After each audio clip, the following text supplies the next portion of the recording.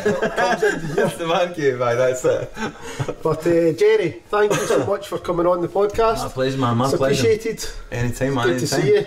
It's good to be here. We're going to talk about all things music. Sounds good, man. Relating to yourself and also the band as well. Yeah, man. And you're going to blow my mind with your wisdom and your knowledge. Any assistance, I'm happy to be here. Proud to be a part of this number. First of all, how you doing? I'm alright, man. I'm good. Aye, yourself? Right. Gone not too bad, man. I actually prepared a couple of questions I wanted to ask you as well. I didn't know how to study for this. Well, there's going to be a test on Friday. I don't know if to tell you that. See, the good thing is, Gerry, I don't know too much about you, but I purposely didn't look up too much. Yeah. Because you can just tell me here. I didn't know that much about me either, to be honest. So. Right, but I've kind of got some bits and pieces down, right? But what we'll do is we'll just go right back to the very start. Yeah, so man. Where are you initially from? Where were you brought up? I'm from Denny, Central Scotland, centre of the universe, Denny, of course. And I'm born in Stirling, but raised in Denny. Went to school in Denny. Went to high school in Stirling. Went to university. Went to art school. Moved to England. Did the art school in England, Carlisle, Cumbria Institute of the Arts. Did a fine art honours degree there. Lived a bunch of places after that. It just wasn't as good as Denny. Just wasn't as good as Denny, mate. Once you've been to the chili hut, that's it, you know what I mean? That's it, you never go back, you know what I mean? No. Every week you wander, you're like, that just reminds me of the Pines. I know, exactly, aye. This pint's nice, but it's nae donner in. This is the way to go, man. So see, when you were really wee then, like a wee boy growing up, were you into music from a young age? Well, there was always music in my house growing up, man. It's my earliest memories is just music in the house. Is this just the parents playing? Just my mum and dad playing music. What stuff were they playing? So they were kind of like, they met at the Manakee and all that, you know, as everybody does. Everybody's mum and dad for the central area. They did at the dancing, you know. So they met there, and all the music that they listened to was like 70s. It wasn't.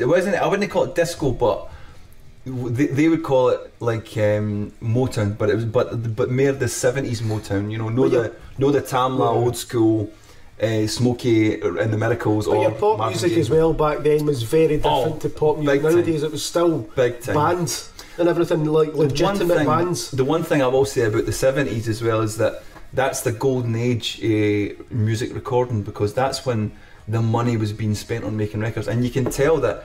You know, there's what's the old saying, like they say nowadays anybody can make music because all you need is a laptop or a phone. You can get like GarageBand on your phone. Yeah.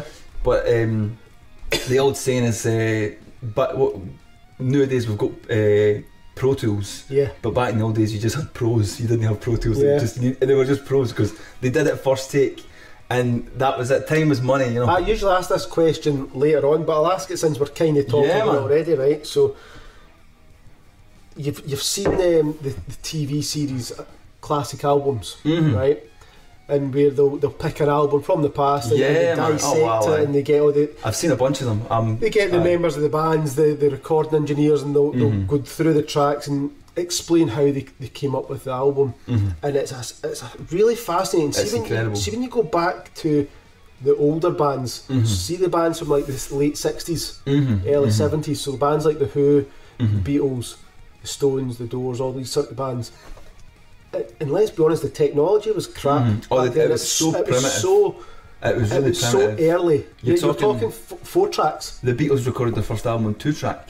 Yeah, which is insane. Doors' first album was a 4-track. Now, was that a 4-track? Yeah, they pretty much recorded live in the studio. Aye, that was the way, because they had been a house band at the Whiskey and a few other places. Exactly, right? So they had to know how to play their instruments and how to play the song start to finish. They went in, mic'd everything up. That's it. And I think they had 1 track free for any overdubs, for any vocals or screams or percussion or stuff like that. Yeah, because when they done their second album, they'd got some. There's more money. The company had got some money, so they got an 8-track, and they thought that was outstanding. Well, to give you an idea, I don't even think Abbey Road had an 8-track. Yeah. At the time when the Doors recorded that way, was it Bosnick, the guy that was engineering? Chris Bosnick. So I don't think even Abbey Road, because the first time that Abbey Road got 16 track, I want to say, it could have been 8 track, but maybe the 8 or a 16 track was Abbey Road album, the last Beatles album, so that's 69. And the guy, everybody that went to Abbey Road Studios was like, you would think it was the cutting edge. It wasn't the cutting edge technology, but they had the best engineers. They had guys that would invent. Paul Rothschild was another one. Yeah, or Rothschild. He was. Was it not him that produced them? He produced those records. But without him, they wouldn't have done these great albums. But the point I was trying to make was, you go back then, and the technology that all these bands were using was really poor. But the music they created was absolutely outstanding, right? And the question I normally ask is, because technology was so primitive, it was so poor back then, it forced the bands into being as creative as they possibly could to get these songs, to get this sound. Over time, technology is so easily accessible now, but has that had a detriment effect on a band's songwriting ability? Are bands lazier now because of that? So I don't know if bands are lazier, but it just means that the entry level is a lot lower in terms of being able to make a hit, because you could spend a whole day comping a vocal take. I don't know if you've seen, there's a video where what's her name, Billie Eilish, obviously, massive star, and she shows David Letterman the vocal track, and it's this one big the vocal track you've seen in a Pro Tools session, and the amount of times that's been cut, bang bang bang bang bang bang bang like that. And I think there was some like 80 odd comps on. So she just put this together, like words at a time, go after go, and then just editing. And they pick the best bits. But they create the ultimate track. But that in itself isn't a new process. That's just cutting and splicing from the old days. That's the same technique that Quincy Jones would use for Michael Jackson to get Michael Jackson's vocals. That's why when you hear the Michael Jackson vocals, they're so crisp, they're so tight, you know. But each take might have been slightly different, so you maybe miss a wee bit of magic one time, but next time he doesn't do it. But we'll take that bit, but then we'll take that bit. Exactly, and they would. I mean, it makes sense so hard to get it as perfect as possible. It makes sense because if you're going through all the effort of recording a song, you want it to sound as good as possible. Yeah, man. Right? But the other thing as well, though, is that if you're a perfectionist, you could tinker away in it forever and never actually finish the thing. Another thing that people need to bear in mind as well when they're thinking about this is that the album isn't the same thing that it wasn't always the same thing that it is right now. So like, if you think about, they used to call them long players, so the Rolling Stones, we got a new long player coming out this week, you know, Mick would be at the front of it and that. And an album was a collection of singles because it was a way to make money out of material. This is what people think, an album is this heralded thing, with storytelling, but the album was really just a way to make money out of singles that were made. You know, we'll put the 4 singles on, we'll make more money because we're selling them again, we're getting a bigger price. It did change over time. So when you think about that, right, and then you think about Sgt. Pepper's comes out with the Beatles. The Beatles have had this point where they're no longer going to be confined by. And another thing about the Beatles as well is they never put singles on albums because they didn't want to make people feel like they were getting done out of their money. So so Penny Lane and Strawberry Fields isn't on Sgt. Pepper. It's Sgt. Pepper doesn't have a single to almost type thing. So that was their mentality. But when you see something like Sgt. Pepper come out. That changes the game because right now it's no longer capturing a live band. It's no longer this is the thing that happened in the room. Oh my God, listen! Like when you listen to Honky Tonk Women by the Stones, that's a band in a room, and you can feel it. You can taste the air. It's so sweet, you know. To be able to hear those individual tracks, they'll be bleeding into everything now. But when you get to Sgt. Pepper, it's like there's something that happens where. They are, and I think we kind of take that for granted. We take for granted the fact that you've got all these prog bands that came later, and late 60s there was prog bands kind of like Poker Harm were doing kind of proggy kind of stuff, I suppose. But it's a story, you know. It's like that's a start. Maiden are amazing at it. They're icons at 7-minute, 13-minute long songs. But you have to remember, like the album wasn't the same thing. So the quality, the fidelity wasn't always is prized to be that high. Now if you get into the 70s, right, we've went way past the fact that the album isn't just a collection of songs, it's an artwork, it's something that you listen to from start to finish. It's a different thing. So I think a lot of us still love that and respect that, and a lot of us, when we make records or we produce records for bands, we're still trying to put like a running order for the album, where you go, oh, this will be the, right, we'll start off with a banger, but and then there, and then the track listing, some would argue it's still important. Some depending. I don't know. I think it depends what age you are. Yeah. Right, but some people, like a lot of the people I've spoke to previously, when I've said to them, talking about, we're jumping a bit ahead here, but we'll talk about it anyway.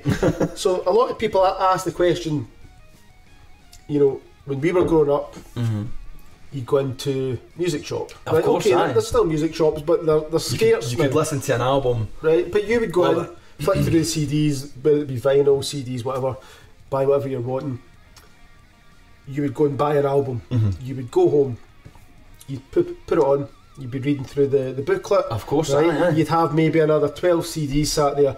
You knew those albums start to finish, because you didn't have anything else to access. Exactly. The most you would have is if you maybe swapped with a pal and made a copy or something like that. So back then, the artwork was just as important as the track listing and the order, just as important as the songs. That's right. It was a full package.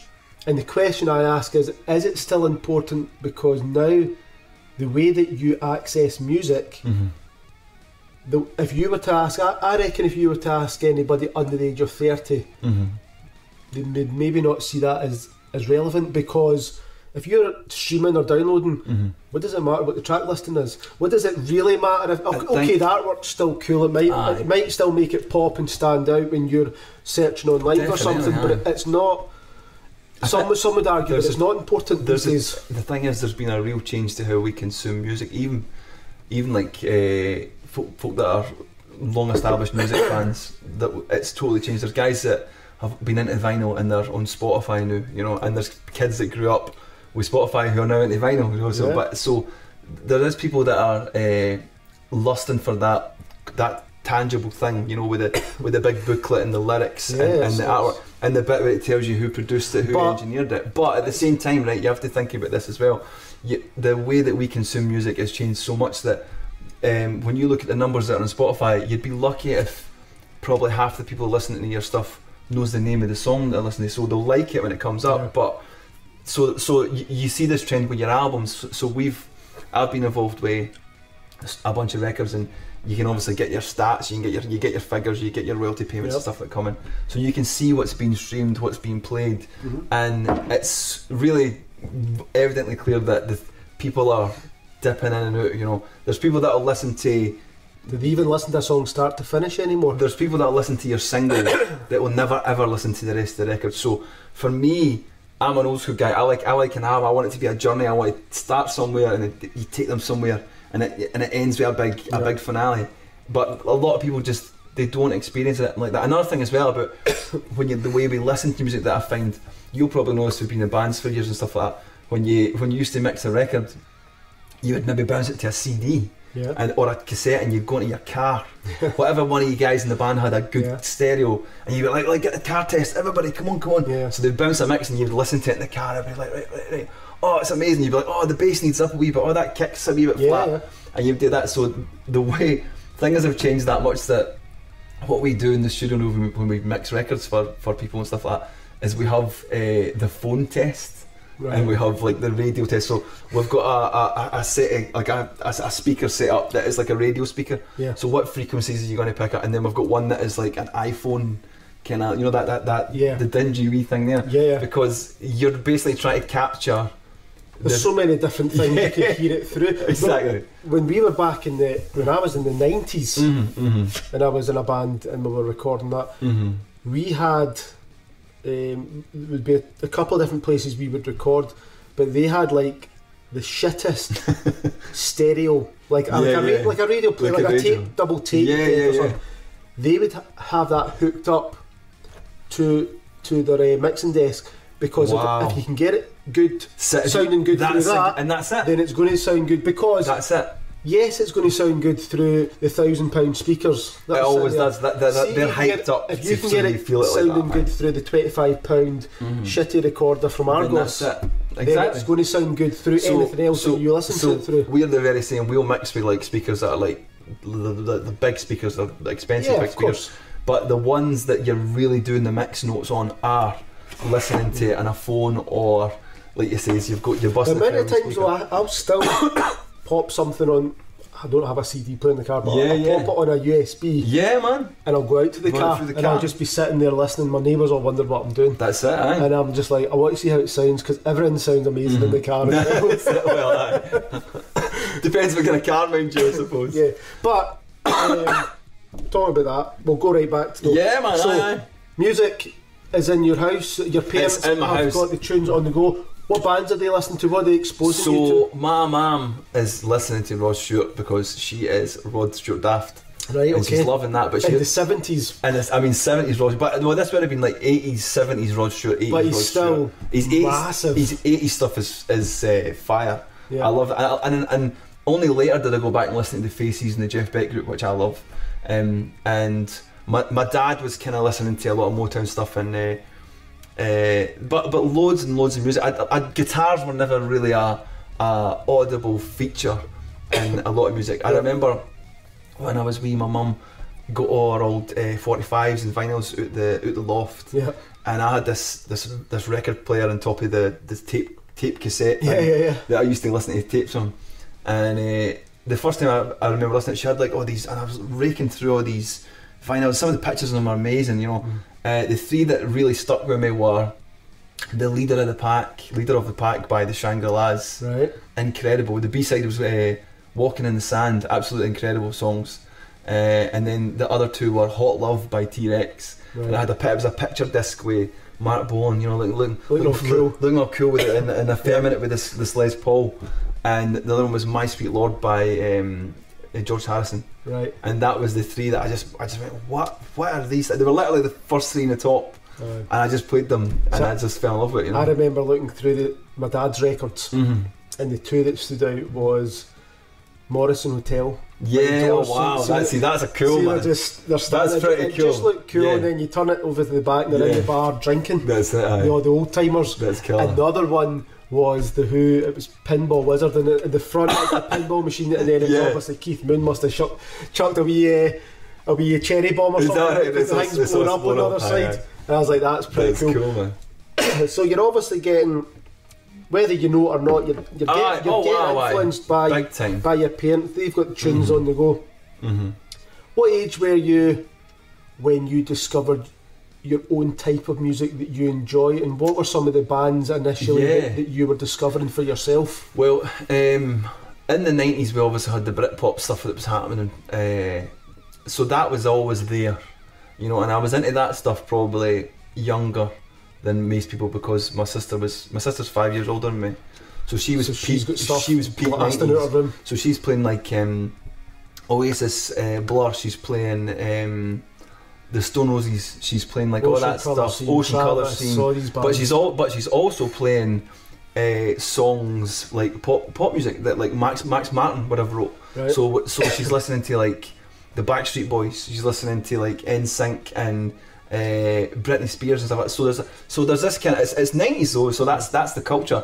And when I look back at that now, like knowing the songwriting weight that goes into all the pop songs, it really, like, no rock guy wants to admit, but when you're in the studio working with bands, the pop sensibilities are what will help you get the record finished or make the best out of a record. I mean, I'm not a pop guy.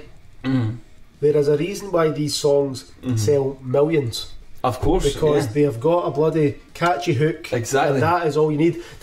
Almost the words in that are almost irrelevant. You could a lot of the time kind of be singing anything, but you could say that about rock music as well. You could say that about rock music. Well, rock music, a lot of rock music, you might not even understand what they're saying. So you could pretty much be saying anything. I love like a lot of different world music. I love like Japanese city pop. I don't know if you've heard much of that. No. Oh my god. Or Yugo Wave. Yugo Wave is music for Yugoslavia before they had the war and it broke up. Right. But it sounds like, because it's communist and they didn't have Western music, all their songs sound like approach. All their songs sound like Yugoslavian versions of pop songs that already exist, and it's amazing. But it feels like you're in this weird parallel universe where the Cold War went differently or something like that. But there's or Cabo Verde music for Cape Verde. There's like that's like African music, but it has synths in it and stuff like that. So there's so much stuff that is like mind blowing. Oh, and I don't understand the words to it. Yeah. But I'm just like, this is fire. You know, this is fire. So you're listening to all this Britpop, and the on the flip side the pop stuff coming out around the same time. I would have been really wee. I would have been at primary school. Yeah, is that when did you pick up your first instrument? So for me, I think there was a guitar that was on the back of that. So there was that music, and the first music I remember really listening to probably was the Beatles intentionally myself. I remember my auntie had a wee tape and we used to play it in the car, and it had all these, it was like a mix of Beatles songs that she had taped for vinyl, and then it would crackle as it came on, you know. And that was my first interaction with the Beatles music. And we actually used to sing Beatles songs at music class at school. We would they would have us singing these songs just because there wasn't enough money for musical instruments, so they just had these poor unwashed dazed kids singing Beatles songs. But for the instrument wise, I remember, I think I would have been in primary school, late days in my primary school. Did you know have them sticks that you click together? Exactly, it's like clammy. I have them because I've got all the instruments. Let's be honest, you'd struggle to get a glockenspiel that had all the notes. Or you'd have a beater when no beater on the end of it, or you'd have a glockenspiel, there'd be notes missing, so you couldn't actually play the tune. No. Indian bells, there's only one. There's only one. It was the string. Smack it off your pal.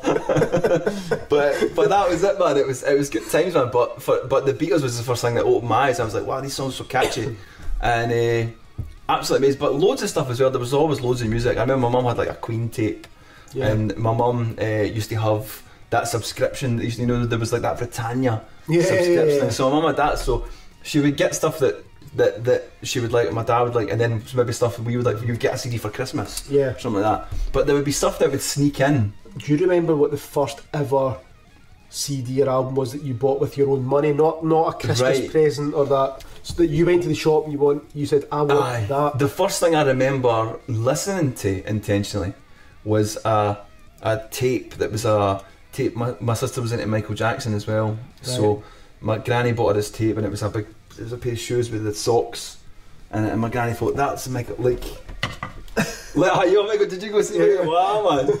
But it was like, but it wasn't a Michael Jackson tape. That was the thing. My sister, my granny thought it was Michael Jackson, and it ended up being a Shawadi Wadi tape. Oh, right, okay. And my sister was like, this is garbage, you can have that. So I've got the big tape deck with the vinyl record thing, and my sister's got a CD player. So I stuck it in, and it's like, and it was like Shawadi, it was classic, it was like a Shawadi Wadi best of. Sometimes because you don't have access to everything, you just make do with what you've got. And I was so wee. I was probably maybe about 5. Yeah. And I just remember like just kind of jumping about and thinking, what is this? Yeah. And it just filled you with such joy. I think as an adult, I didn't get that same thing for that music. Yeah.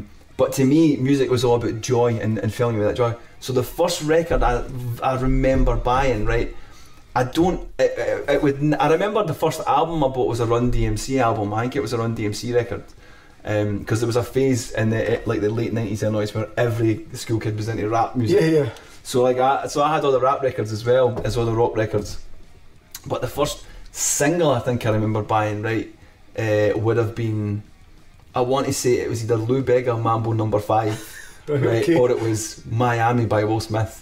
It was one of whatever one. You'd need to Google that, but whichever one came first. You're brave that you're admitting that. I've got no I've got no worries. The kind of people say guilty pleasures, which like, you should never feel guilty about feeling pleasure. So I remember my dad. You know what I mean? I can just remember sitting in the car. My dad, he always had the Who on. Oh, I love the Who as well. The Creedence, all these sort of bands. But I remember, you know, I was listening to all that stuff, but I'm listening to it just because he's put on. You know, I'm just sort of sitting there, and but I can remember, you know, you'd like some of the pop songs that were out because it's in the 80s. I'm young, growing up, and then I can remember, this is how old I am, that it wasn't a video shop, right?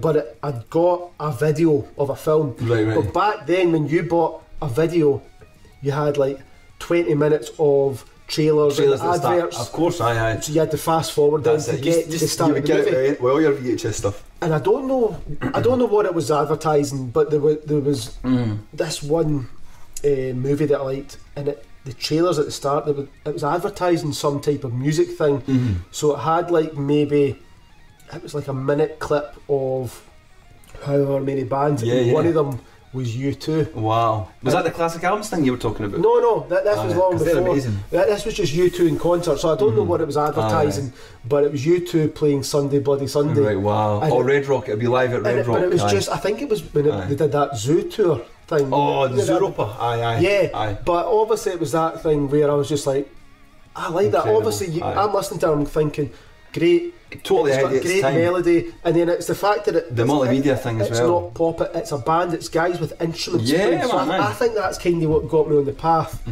And because I can remember my uncle was really into his music, and he gave me a copy of Iron Maiden, right? Fear of the Dark. I didn't like it. It's a killer record. I didn't like it.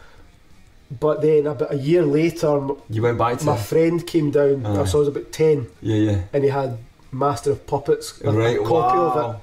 I popped that and I was like, I don't know what this is, but I'm loving this. And from there, it's like you go out and you buy an album, and your pal gives you a copy of something, blah, blah, and it just goes on, and it just never stopped from there. I remember my cousin, he's a couple of years older than me. He brought a guitar into the house. Yep. Because he had got it for his Christmas or birthday or something, and it was like a Encore Strat copy with sunbursts, rosewood neck. And I remember seeing this thing going, wow, what is that? And to my memory, he had a strap that was like too short or something, and there was a bit of string or red string tied to it. Just my memory, just one of the things that I remember. But I remember he had this guitar, and I was like, wow, that's a guitar, let's hear it, what is it? Can you play it? Can you play something for it? And he starts like strumming some kind of chord, and I was kind of looking at it kind of blankly, and I was like, why does it, can you make it sound like a guitar? And I did, that wasn't a slight by any means, but in my mind, like the only electric guitar that I was aware of was the big showcase electric guitar part in the song. So it'd be like, so like it's super cheesy, but like like when and like Bill and Ted or something like when they go excellent and they go and they do that like that. So in my memory, that's what a guitar was supposed to sound. So I was like, can you make it sound like that? That like Wild Stallions. Wild Stallions. But do you know what I mean? I was like, when does it get to the bit where it sounds like a guitar? But in my brain, you're like that. Why is not that? I plug it in and it just makes that noise. But we were talking about that, and then he showed me how to play a couple of songs, and I was like, wow, that's grand. And it was like Come As You Are, Nirvana songs. There was like. So what was some of the first? How did you first of all learn the guitar? Did you go to lessons or were you self-taught? I went to one lesson, right, and I was already playing a wee bit of guitar. I didn't want to pick or anything like that, but I was already playing a wee bit of guitar, and I went to one lesson, and the guy wanted us to play. He wanted to play High Ho Silver Lining. It was like it was a thrash. That's what I like to think it was like everybody in the same room just thrashing these chords, man. No, I didn't like that. And I remember. Do you know who it was? Like, it was in Falkirk somewhere. I couldn't tell you the name of the guy. Yeah. I want to say his name was Ian Paul Gibson. It was like I don't know if that's even a real human. I maybe just made that up. Right. it's like a full fit. It was a group. It was a room of like maybe 30 people, kind of guys, lassies, different ages, all with guitars. And I had borrowed a guitar because actually. What age are you? Oh man, I'm maybe like 10 or 11. Right, okay. But I actually could play guitar before I owned a guitar. Right. Because when I was wee, I remember saying to my mum, "Can I get a guitar? I'd love to get a guitar for my birthday." And my mum says, "Well, you can get a guitar if you can play a guitar, you can get a guitar." Yeah. And I was like, "Well, how can I let me play a guitar if I didn't own?" So I used to like befriend people that were music guys and just get a Lenny. They'd go, "You big brother got a guitar? He's got a guitar. Can I get a wee Lenny?" And I would have an acoustic one. Are you just figuring it out then? I'm just figuring it out. I mean, my cousin who came to the house and showed me his guitar, he showed me like Come As You Are. Right. But that opening riff, there was maybe Teen Spirit, a couple of licks. Oh, the standard 90s kind of songs. And the Oasis, there was Half the World Away by Oasis, which was in that master plan record. It was a great C chord kind of F9. You can do quite a lot with doing not very much. Simple chords, and then there was like just like all that stuff, you know. And Sally Cinnamon, again 90s stuff really. And then gradually, so I went to this one lesson. I didn't know what I was doing. Yep. And I was saying to the guy, he was like, right, we're going to play, I think it was like Polly Wolly Doodle or something like that. We're going to play Polly Wolly Doodle or whatever it was. And I'm like, can you show me how to play Purple Haze, mate? And he's like, I don't think you're ready for that yet. But then like about a week later, I was playing Purple Haze. Yeah. Because I was like, I want to, and I'd got the first couple of licks. Yeah. And my cousin who had a guitar, I was like, how will I remember this? So he got the piece of paper and goes like that with the lines, and he wrote down the tab for "Come As You Are" on the top two strings, and that was me learning how to read tab just with that dun dun dun dun dun dun dun dun dun dun. What's funny is I can remember starting a wee band and a similar idea we need to get another guitarist. This guy who he could hardly hold the guitar, right? And then it was like, I'll write the tab out for you. We're doing heavy metal stuff, so it's all like bass, the bottom E chord, and it's dig dig dig dig dig. So like 0 0 0 0 0. No, man. X you only done 48 instead of like 50. It's so ridiculous. But so you're obviously like, that's so funny, learning your instrument. Yeah, man. Was there any other instruments, or were you just a guitar man?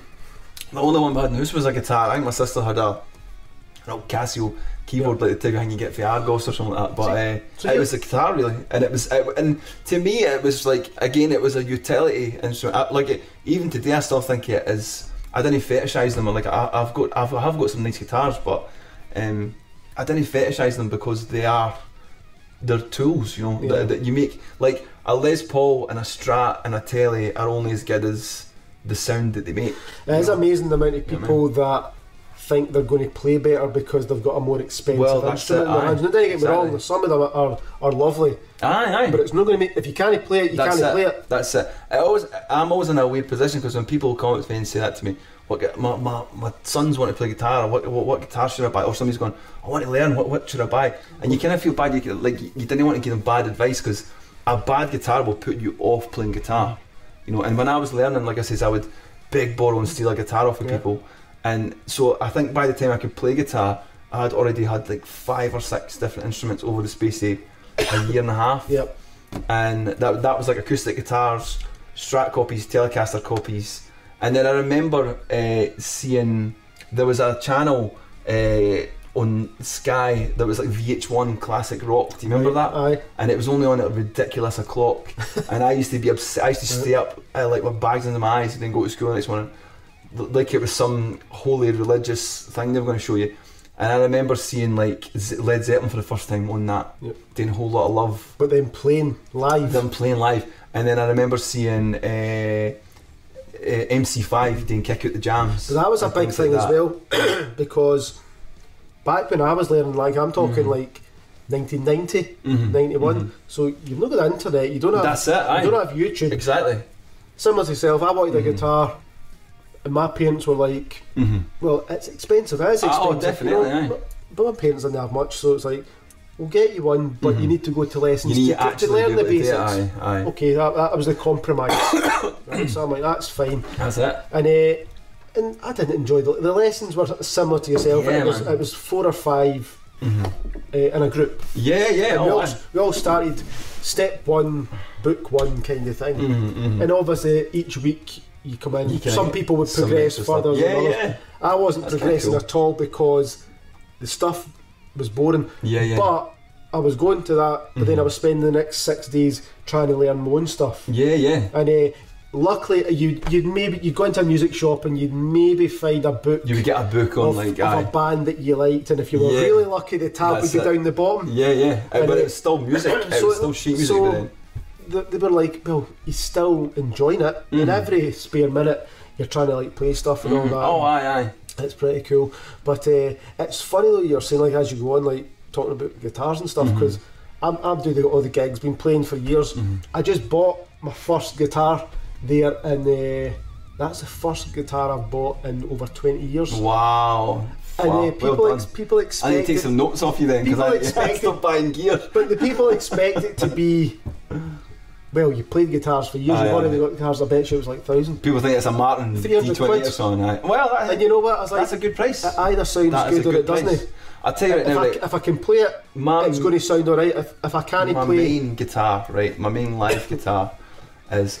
I play a lot of stuff in the studio, I'll play loads of different things in the studio, but for live, my main guitar is a gold Gibson SG with P90s, and if I didn't play that guitar at gigs, people come up to me and say, have you still got that gold guitar? I'm like, aye man, I'm playing something different than it, but so people want me, they kind of want me to do it, because that's the Gerry son, the Smokin gun guitar almost, because you'll see it in a load of the videos. You know, it was funny, when I was playing in a band in the 90s, and there was a lot of guys, you get to know all the bands playing, you're all playing the same circuit and that, and there was a guy in another band, and he was a few years older than me, right?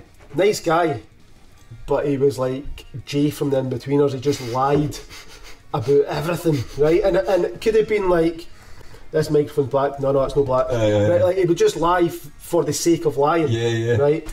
And I can remember him coming to a gig and he's like, come here, right? And go across. Now everybody's shown up and they've got guitar cases that are falling apart. And you've nobody's got any nice equipment. No, it's not all at just, all, man. but Not at all. It's all kind of up and coming stuff. And he comes in and he's got this metal case with padlocks on it. Wow. Right? And he's like, come here. You're like, what is this going to be? And I'm like, waiting to either be really disappointed or really amazed. Or blown away, No, I'm telling you, right, he was Jay from the In-Betweeners before the In-Betweeners existed. So what was it then? Was it sound shocking? No. It was the ugliest guitar I've ever seen, right? Okay. It was fucking awful, right? I'm not kidding you. He, in all seriousness, was like... He was like, this is the shit right here. This was built from one of the parts of one of the UFOs that crashed. that crashed in Area 51. I love this guy. I need to meet this guy. And he opened it up, right, and it looked like the guitar looked man. like it was made of metal. It was like the ugliest, most disgusting guitar you've ever seen. Man. And I was like, that is amazing, that's man. fucking awful. And I went to pick up, whoa. Try to touch it. He's like, don't even look at it. He's like that. There's people looking for this. That's how he said. That's amazing. I was like, so hold on. So there's a space. An alien spaceship has crashed in America, and you've made that into a guitar. Somebody has managed to secretly take a bit of luthered into a guitar. Wing. They've made it into a guitar. FBI, we're going to make space music. know about it, and some wee ball bag from Falkirk was playing He's got his hands in it. He's at a rehearsal on a Tuesday night. That's why I always laugh at them betweeners, right? Ridiculous. Because you're like, oh, Jay, he's so ridiculous. Oh, no, man. I know somebody. Everybody knows a guy like that, the way, right? Everybody knows. And you know what's funny? Right? See, years later, I'm working, and I was in this office, and it's like there was a big restructure. Right, you get moved to this, second floor, going to this new team. Goes in, meet the team, and they're like, oh, this person is, they're off today, but they'll be in. It's like, oh, who is it? It was that guy. Right. Did you mention the spaceship guitar? No, but they're like, I was like, oh, he's off. I was like, oh yeah, I know this person. And they're like, oh god, They started telling me all these things, and I'm like, that's nonsense. That's a lie. That's nonsense. And and he'd said to them, and I didn't know why they all believed him, right? Because he's driving an escort that's held together by masking tape, right? He toured a few summers before he toured North America supporting Metallica. Wow! With this UFO guitar that the FBI are still looking for. Was he still playing the UFO guitar? Yeah.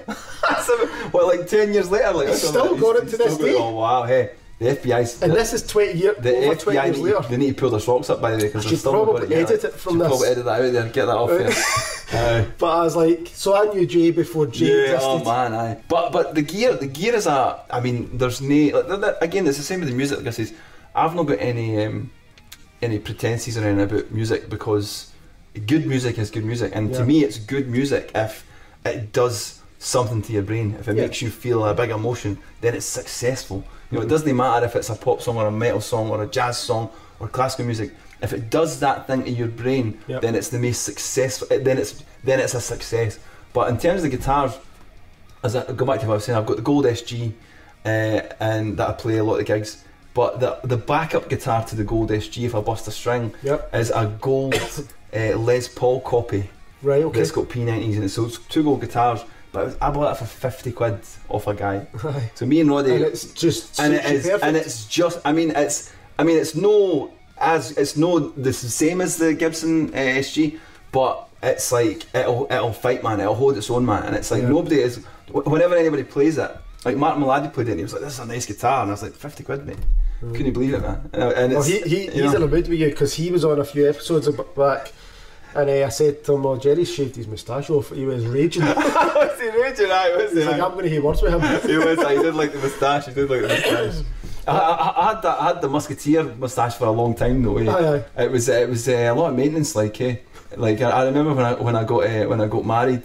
Like it was like, right, we'll pay for that's money for the flower girls. That's the money for the flowers. That's money for. Do you want anything for yourself, Gerard, for the wedding? I was like, right, I've not asked for much. Right, what's the most ridiculous thing?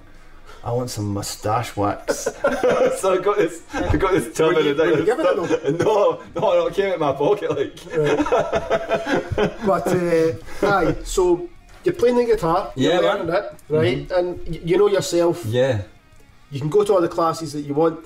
See when you start jamming with other people. That's when you need somebody to play with. That's it. So I've got a guitar.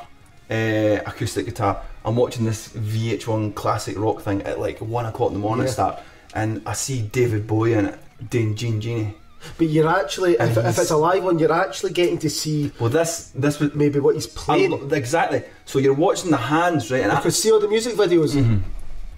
Very rarely do you actually get to see them actually playing because it's a music video. And then sometimes when they do play, it's bullshit. Yeah, or it's recorded. It's there to make it look flash, you know. Yeah. And a lot of the time, as we know, like with the stuff that the Wrecking Crew played on, like Tommy Tedesco's playing guitar. There's nobody that can play a Tommy Tedesco guitar part. So there's like Beach Boys songs, or there's all these songs that that the Wrecking Crew session guys are playing on, and you can't replicate it because they're the best in the business. These guys. Yeah. But I'm watching like David Bowie do Gene Genie.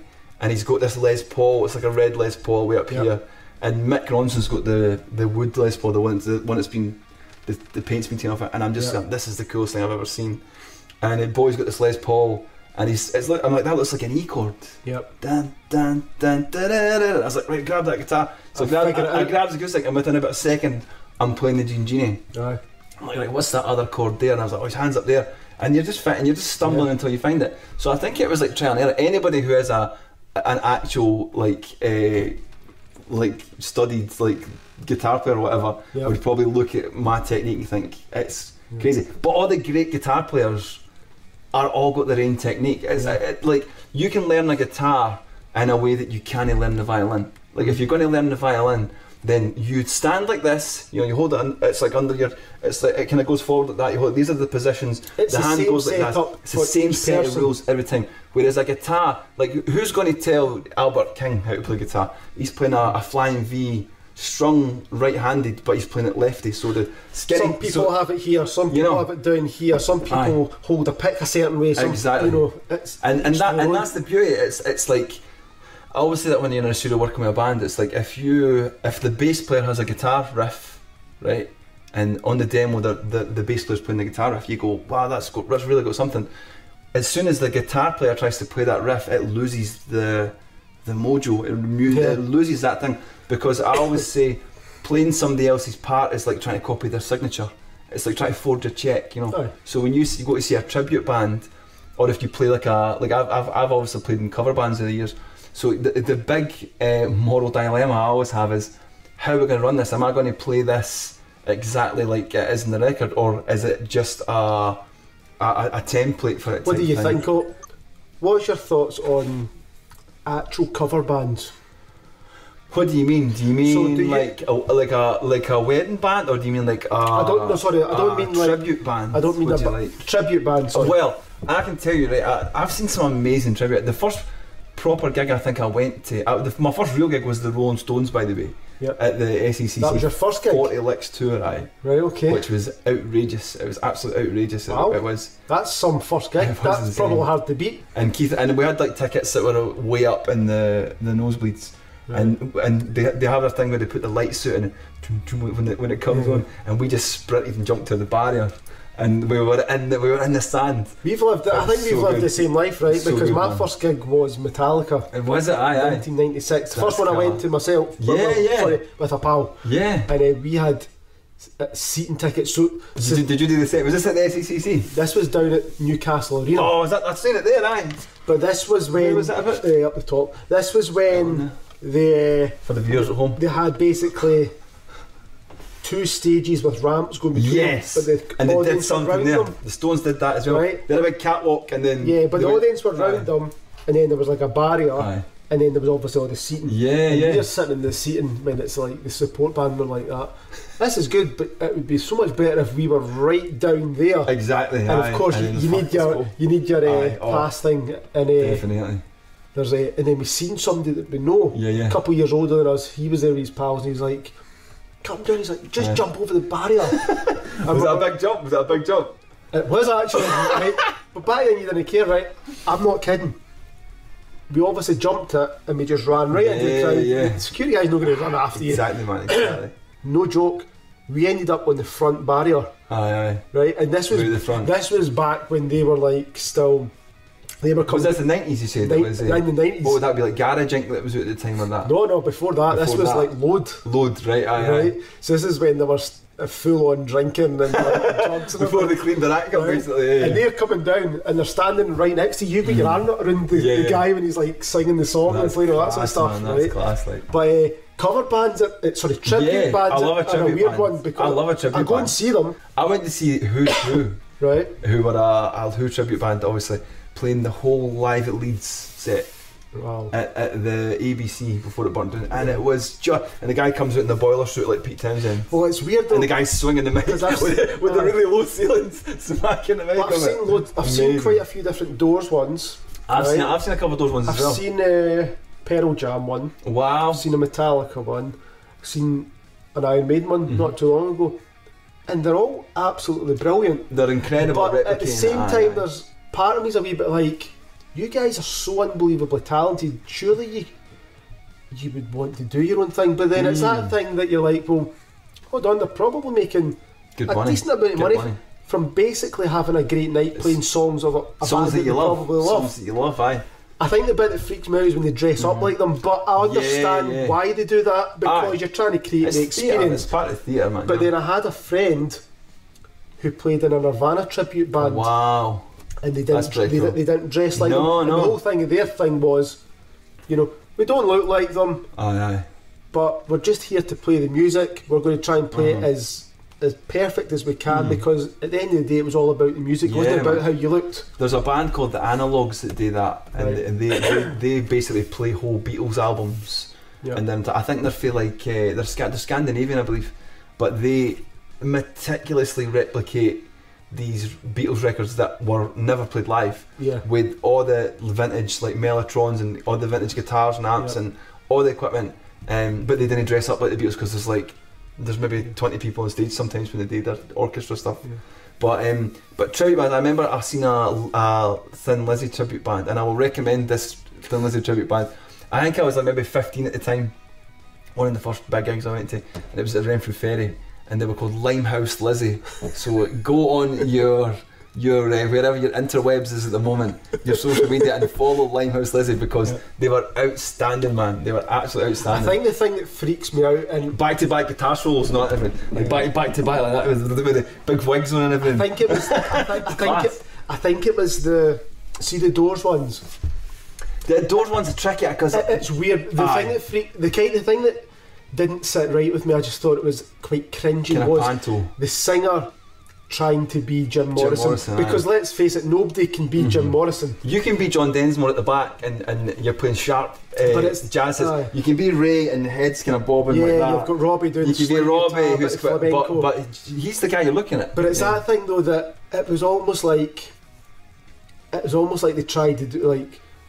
Sometimes he would jump, sometimes he would scream. So they just tried to put too much into the one performance where I'm like, he probably didn't do all that all at the same time. Aye. But I get why they're doing it, but I think it was just that thing where I'm like, it was great hearing the tunes, but there was something about weird about them. Like I seen Made in Scotland only about a month ago. Did they play in Alloa? Did they played in Falkirk? Was it Falkirk? Wow. And I've seen them a couple of times, and they were brilliant. You know, but you don't get in when you watch the guys. They don't think that they're Iron Maiden. Yeah. Right? But it's weird though, because it's cool watching them, because they were celebrating it was 40 years since Power Slave came out. Right. So they were doing a lot of songs from that album, but they're playing songs that Iron Maiden never played live. Well, that's it. They did quite a lot of really Power Slave. Cool. They did a few songs for Power Slave. I've seen them. They might wear kind of the clothes that you're used to seeing them on stage, but they don't think that they're the guys from the band, whereas some of the other ones I've seen, it's as if they think. But do you not think that's because there's a different motive when you like? There's no way that if you want the gig of Jim Morrison and those tribute act, there's no way that you're going to play that straight. Yeah, but there's same with Keith Moon. The guy that was in Keith Moon, and Who's Who, he was Keith Moon. It was Tonight Matthew, I Will Be Keith Moon, and he was doing it. Because part of me thinks to myself, you know what? I'd love to get a Doors tribute band together. But would you be Jim? I've obviously got the hair. I don't think Jim would have the hair now if he was still alive. Part of me's a bit like, I wouldn't be interested in trying. I wouldn't even be interested in doing it note for note. Aye. I just would love to go out and play the songs. What did you think of the Ian Astbury? Did you ever see Ian Astbury? I didn't like it. I thought that as well. It was a bit. I love Ian Astbury. I think the Cult are amazing, but it felt a bit panto to me. I didn't like it, but I thought it was like they tried too hard. Even like the whole sunglasses on indoors and everything. You know, a bit like he was wearing the same leather trousers and everything as Jim Morrison. Yeah, but there was something, especially Ray. He changed. He was using a different keyboard or something, and I'm like, no, we want to hear that old organ. Yeah, man, that's it. It sounded too nice.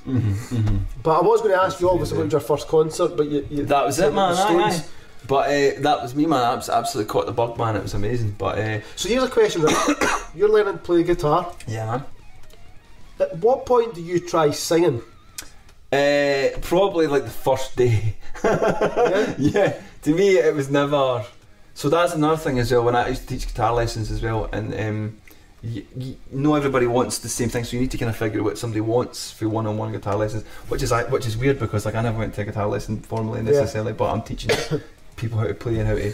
But it's like if it's like getting a singing lesson or getting a guitar lesson or a violin lesson or whatever, you need to see what the person's got first, you know, and ask them what they're looking for, because there's no point in teaching them mad music theory stuff. If all they want to do is play Oasis songs or something like that, you know. But singing's a weird one, because I've spoke to a lot of people now about this, and if you're learning the guitar or you're learning the drums or that, you can go to lessons, you can get other people, or try doing it like this, or you know, hold your hands like this, or try doing this or that, and you learn different things from different people. But can I get a guitar and show you? I can grab a guitar and show you just for 2 seconds. If you got one there, pick the second case down, because that'll be in tune. This one here. Aye. Right. So for me, right. Can you still hear me, folks at home? I'm still here. Just give me 2 seconds. Oh, this is nice. This is the one. This is a new one. Yeah. Oh man. Seems pretty close. I've pretty much broke it in. Yeah, man, it feels good, man. It feels good. I don't know if anybody can see this. We'll see it in this one. So the best thing they ever did to guitars is build a tuner into them. That's amazing, eh? It's amazing. Because see, the first guitar that I was using, that's almost 30 years old. Yeah, is it 30 years old? It doesn't have a tuner because they didn't exist. They didn't exist. Amazing, mate, amazing. So for me, right, as soon as I have a guitar in my hand when I'm wee, I'm singing a song with it, because we don't have a guitar. We don't have a guitar to play guitar. A guitar is always, I suppose, an accompanying thing for myself. Yeah. Well, not just for myself, but any music. There was never music that I listened to that was just the guitar. Yeah. You know, in my house. So to me, the guitar is always something that's in the back. But one of the things, so I think maybe the first thing was,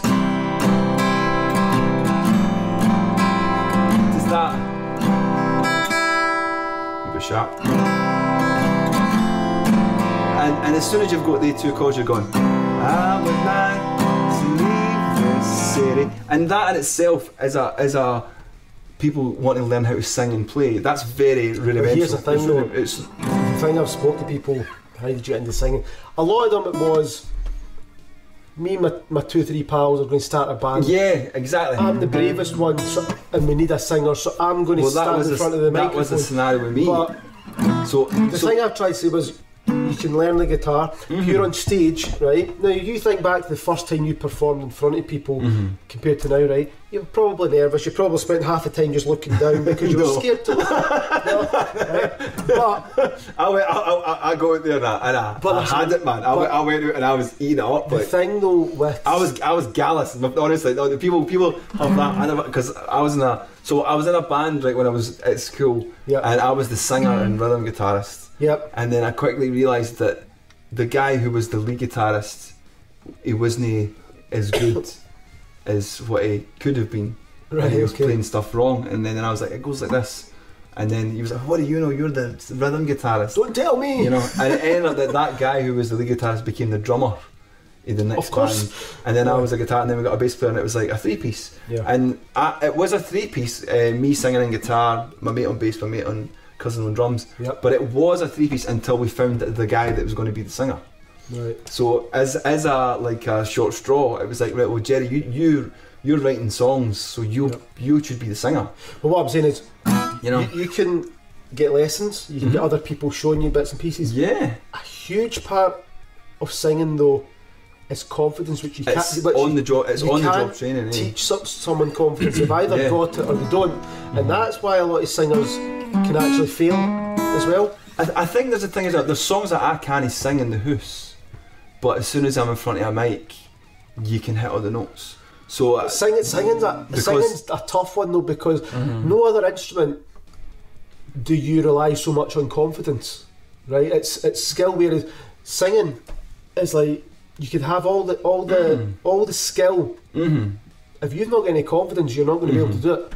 I think for me, like stepping up in front of a microphone, I was never ever worried about hitting a bum note on the guitar. Yeah. You know, what I was concerned about was singing. I was always concerned that my singing wasn't as good. Well, I was going to say, are you more confident on guitar than singing? Infinitely more confident on guitar. I've backed up so many acts and bands and played guitar, bass, mandolin, banjo, anything, and I've loads of keys. I did a lot of stuff in the studio, and there's something about when you're in the studio, it is the seat of your pants. It's like we always say, the best idea wins, and it's like it's no. But that's when you've got to leave ego at the door. Yeah, because you're making music. What is the best thing? If that person over there's got the best riff, then that's the best riff. This is back to what I was saying about the guitarist bass player thing. The bass player has a riff that they put in the demo. That's so the bass player's playing the guitar. Yep. The guitarist comes in and tries to sex it up, and then it just doesn't have that thing. So you need to have that awkward conversation if you're producing it to say, I think we need to get the bass player to play that, you know? And then that's when the egos clash, because he's playing bass, I'm playing guitar in this, what am I going to, and it's like, but the idea is like back to the Beatles, not every Beatle is on every Beatles song. Yeah. You know, sometimes like was it Taxman, that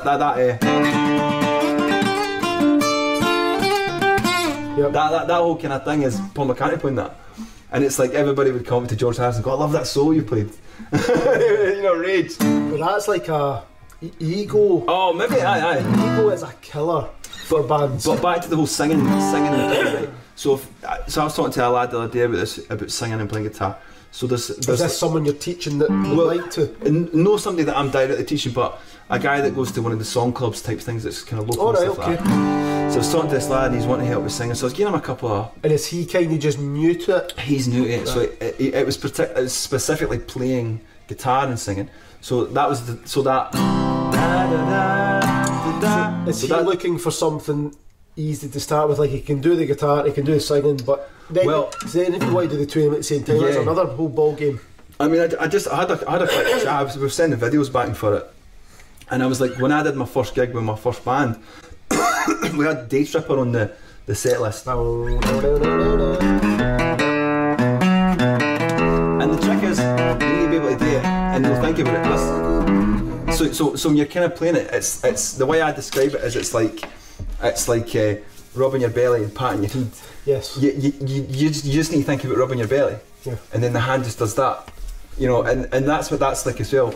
It becomes muscle memory. So it's like you can have a conversation, and it doesn't really matter, and then you go, got a good reason, you know, and then you're in. You know it's almost like I remember watching Rayman's Eric from the Doors. Yeah. He obviously didn't have a bass He's got player. that left hand So cooking away. Yeah. He would be playing a riff.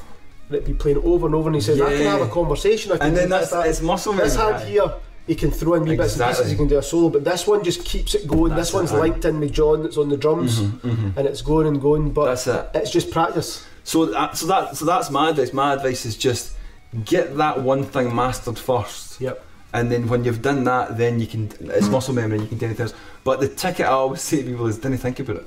Yeah. Do you know what I mean? I don't know how else to describe it. You know? I've noticed as well. Though, see, even now, like I do the pubs, play the cover songs and that, and I don't think there's a song I do that's 100% perfect to the original, right? But see, if you're learning something, you could practice it forever. Oh, aye. And still not play it. Sometimes I'm just like, you know what? I'm just gonna. Sometimes I'll be playing it, and I'll get in between a song and I'll just go, I'm just going to go for it, and I'll announce what the song is. Now I have to play it, and you know what? Sometimes it takes 2 or 3 attempts of playing it before. Like I done a song the other day, and it was Angels by Robin Williams, right? And I'd seen somebody else. It's an incredible song. I'd seen someone else do it. Guy Chambers is a great song. I'd seen someone else do it, and I was looking. See that thing when you get stuck playing. Even if you learn 3 times more songs than you want to play, you still feel like you're stuck doing all these songs. So I'm like always trying to add new stuff.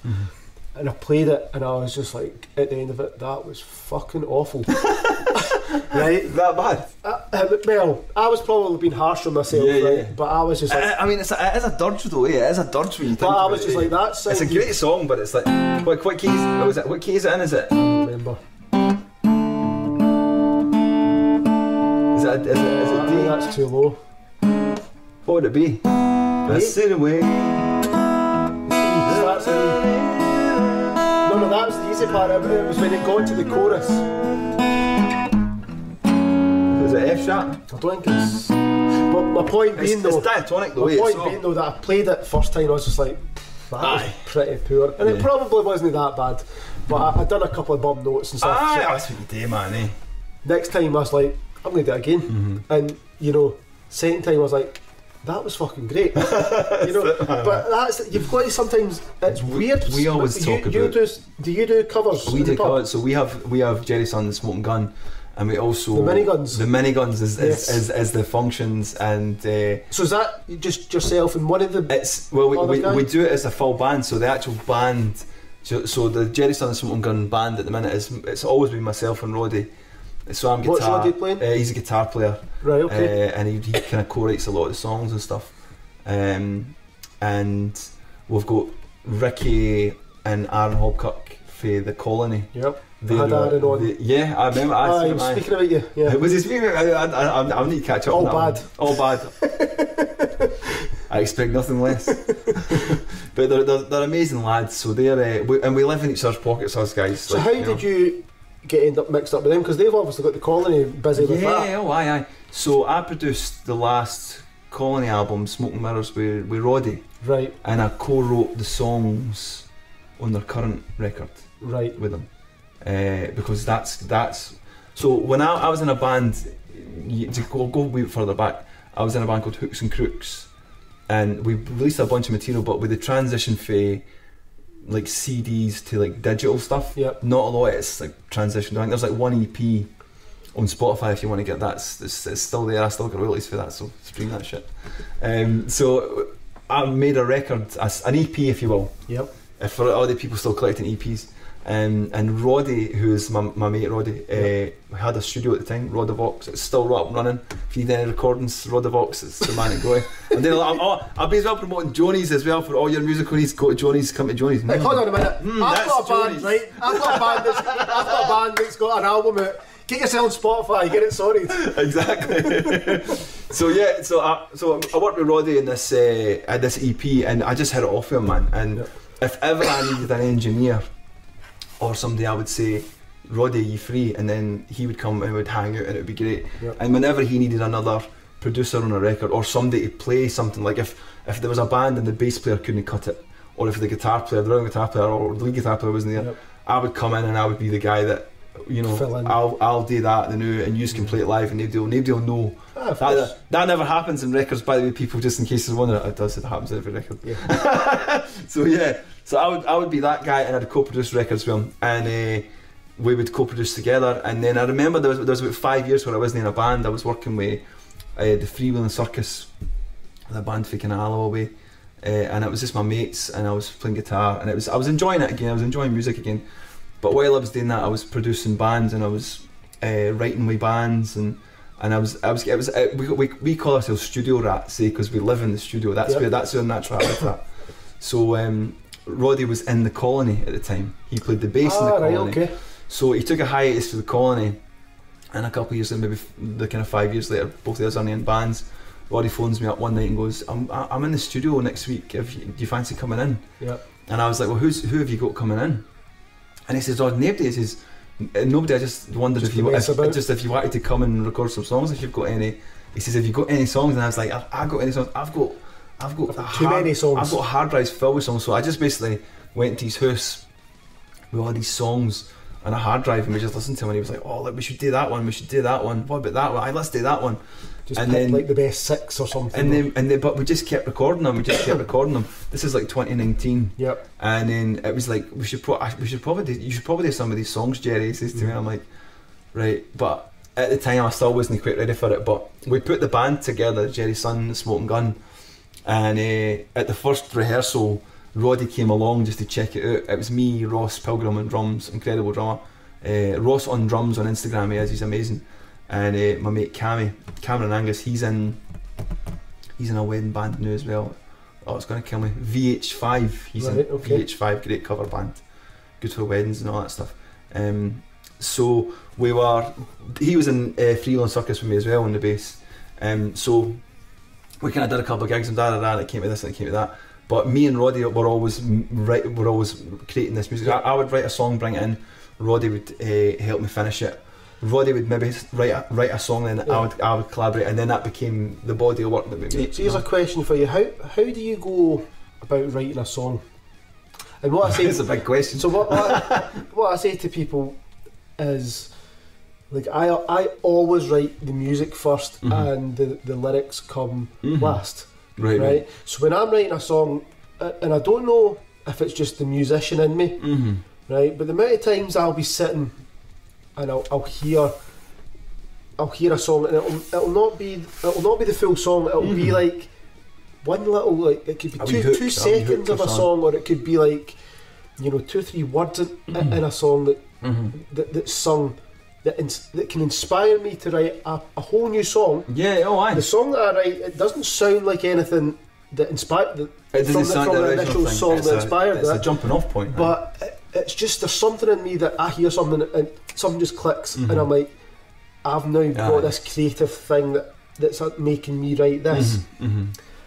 I'll write the song, and it's weird because for years I was heavy metal rock, and that is all based around guitar riffs. It's the riff first, almost like the lyrics are almost irrelevant, but it's, well, we're not an instrumental band, so we need to do some singing, but it's everything's based around 2 or 3 guitar riffs that make up the song.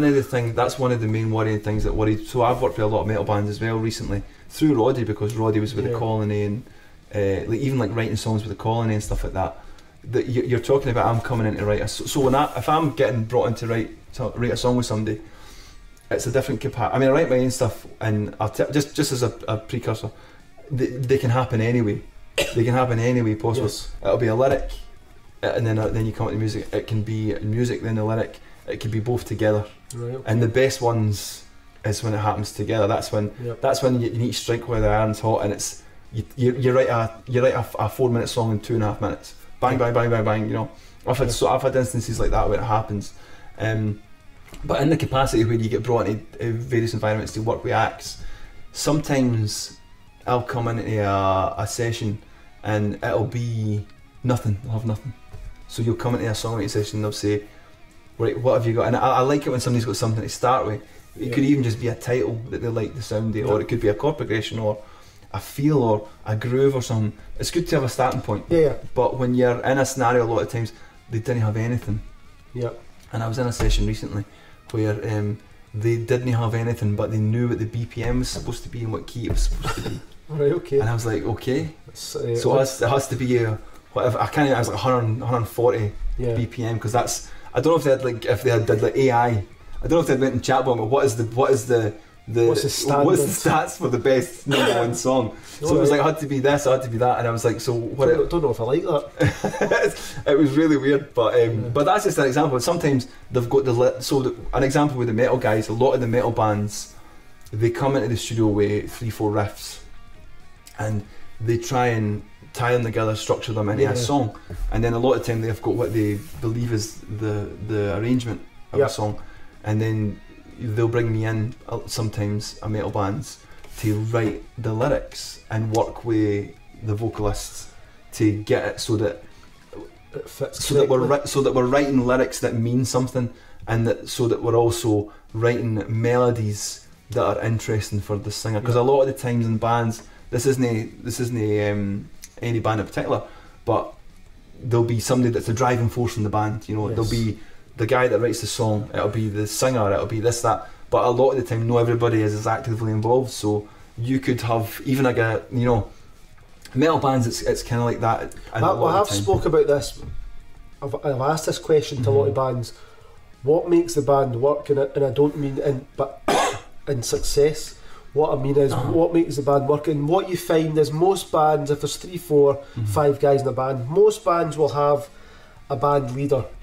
And what I mean by that is that I don't mean a dictator that tells everyone what to do, but most bands will have 1, maybe 2 leaders who they steer the ship, and everybody else is happy with their judgment, that they're happy to get behind them and support them with whatever direction they steer it. And it's not them saying you do this, you do that, but that tends to be how I think it works for most of the time. I think you can't. So you want everybody to have an equal say in the big decisions, but ultimately somebody has to be the person that's pushing it a lot of time. Somebody's the driver. And I think the great thing about me and Roddy and Gerry Son and the Smokin Gun is that we're kind of both that guy. Roddy's the type of guy where if I will come up with a song and Roddy will say something like, what do you think the video should be for this? And I'll go, it should be like a James Bond spy thing where there's a heist and there's a bag filled with gold or something like that, and then Roddy goes, sounds fucking class, let's do that. And I'm like, well, that was just an idea, and then you start flinging that idea about, and Roddy's the guy that will go, right, so how do we do that then? And I'm like, well, I guess we need to rent a place, and it's like, right, okay, Gerry, you rent the place then, and I'll phone this guy, and there's something about the more time, I think, seeing the bigger picture. I think the more time that bands spend. So this is another thing as well. It's boring, but you need to have meetings. You need to have band meetings. You need to have production meetings. You need to have Zoom calls where you discuss artwork, or with artists that are maybe doing your art, or you need to have a Zoom call and you need to share the screen with guys like me if I'm mixing or producing your record. And if I'm taking mix notes and I'm on a call with a band, there's maybe one guy there. It's not always the whole band. So there's always somebody that is like really driving it. So that's good. But the best scenarios happen when you have that time as a group to discuss the stuff. So if we've got a single we're releasing, we'll go to the pub and we'll have a couple pints and we'll just talk about daft ideas for what we want to do next, or video ideas, and then it materialises. It's funny when you're talking about that, because when I'm saying songwriting, so initially I'm coming from a rock background, very guitar riff orientated. Once I started doing cover songs in the pubs, it's the acoustic guitar. And there's no guitar riffs. So confined, it's pretty much it confines you. But then it's all melody. It's all melody. It's the whole thing's melody, man. So now I'm trying to find the sort of the middle ground between the two. that works really well. I still feel infinitely more comfortable playing a guitar than I do singing. And for me, the trouble is that when you get to, like, I'm not a big cover gig guy. I know I do cover gigs and stuff like that, but there's something about if I've got my Les Paul and my amp, I can just go and I'll just play for as long as possible. Yeah. You know, whereas that's disappeared already, more or less, you know. Yep. And there's something so empowering. Whereas, like, when you're playing an acoustic guitar, the thing that really, this isn't a slight on anybody that I go see gigs, but it's like I'm not a big guy for.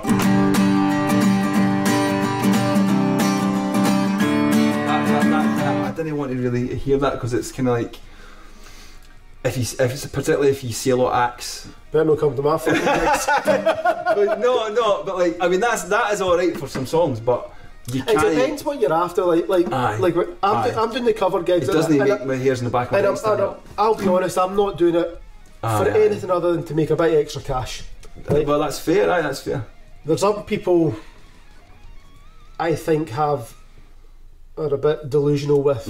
I think they think that you get students in and all of a sudden I think they think playing the Gambler that they're about to like hit Wembley next. Yeah. And I'm like, what's the one? Wagon Wheel.